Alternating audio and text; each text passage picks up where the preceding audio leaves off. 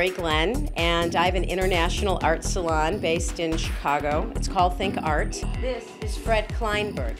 Fred is a French expressionist painter, and his work is really about the human soul and actually the agony and the ecstasy. And if you look at his work, this is in fact a carborundum piece, and you can see his existential humanity. The black on the red, it's powerful, it's engaging, and really it makes you feel.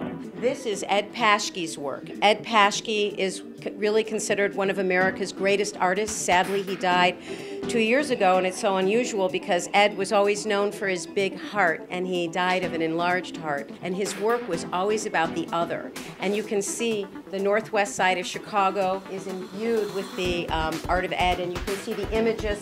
It was pop art, it was very bright art. You can see this piece here as well. This one's called Bad. And it was like, I'm bad to the bone. It's sort of like the freaks of life, and yet, is that you? You have here Michel Ass, who's one of Paris's most important artists.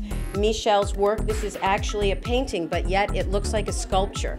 And he really engages people in the everyday life of humanity. David Gista. David is based in both Paris and Chicago. His work is really about emotion on canvas and paper. This piece here is Einstein, a burned piece, and it's burned with a little creme brulee blowtorch, and it's all about the engagement of people. And also he had another series that he did, and David also talks about the whole issue of communication or the lack thereof in our society. The subject's backs to you, and yet it's not their backs to you. Is it perhaps they're looking into the future? They're looking into another world and engaging you.